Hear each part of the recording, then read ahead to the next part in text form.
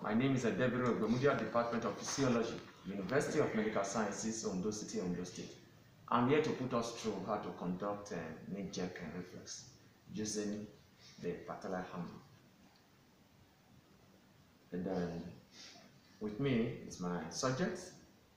So she can just dangling her leg by doing this, okay, or she cross her left leg over the other leg like this.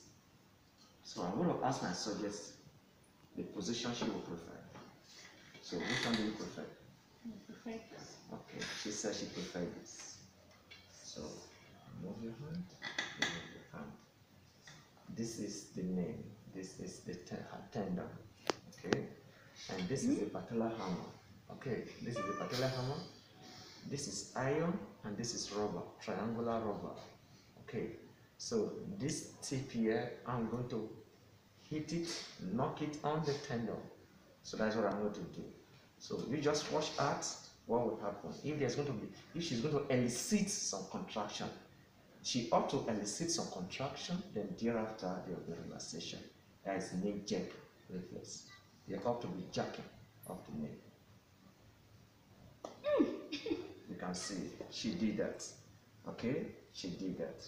No, drop your hand. See, so they ought to elicit of contraction and thereafter relaxation.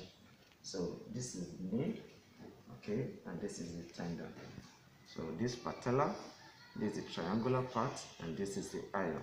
So on the tendon, so you can see it was elicited contraction and thereafter relaxation. Then this is the Achilles tendon. This is the Achilles tendon. This is the Achilles tendon.